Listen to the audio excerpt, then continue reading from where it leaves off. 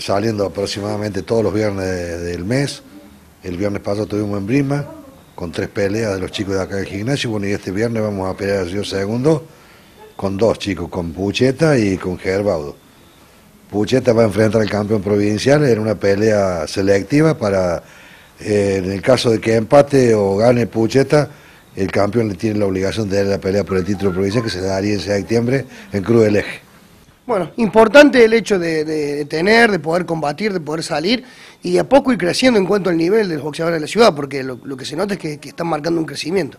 Sí, la verdad que sí, tenemos un buen plantel, tenemos 8 boxeadores en este momento y los que más están combatiendo es Pucheta, Luque y Gerbaudo porque son los que tienen un poco más de trayectoria en el sentido de, y por las categorías que tienen ellos, son más buscados, ¿no es cierto? Porque acá no es que yo elijo dónde ir a pelear, me llaman por teléfono, me piden uno de 69 kilos, bueno, Pucheta, me dicen Gerbaudo y Luque, esa es la única diferencia. O por ahí puede ser González, que también González ya tiene una pelea. Bueno, pues los chicos, y después hay 4 o 5 chicos nuevos que todavía no han combatido, que están con las licencias al día, bueno, y ya en cualquier momento les aparecerá una pelea, ¿no es cierto? Bueno, se viene un nuevo combate importante, imagino con mucha expectativa. Hola, sí, buenas noches, sí.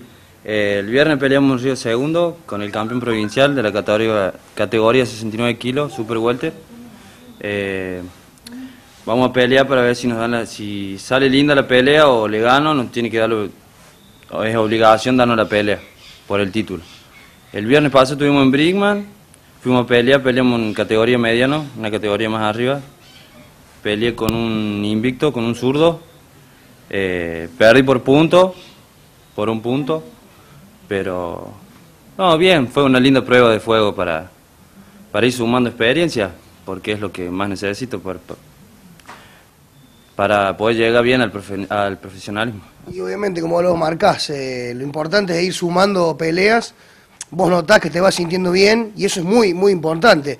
Después los resultados se van a dar. Sí, de a poco los resultados se van a ir dando.